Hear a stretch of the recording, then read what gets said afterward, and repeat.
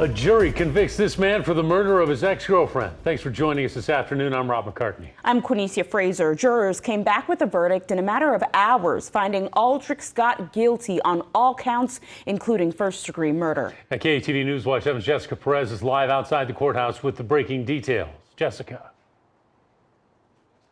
Scott killed his ex-girlfriend, Carrie Allen, in November of 2022. The prosecution says this was a simple case and the jury made the right decision. Douglas County Attorney Don Klein calling the defense's story far out there. He says the evidence clearly showed Scott murdered Allen in her home, buried her in a shallow grave, then took steps to cover it up like moving the body. Scott also flew to Central America and bought other plane tickets in an attempt to flee. The defense argued Scott killed Allen in self-defense. When he came up with this story, which was, again, pretty far out, that he had to kill her in self-defense, and that just didn't fly, obviously, with the jury.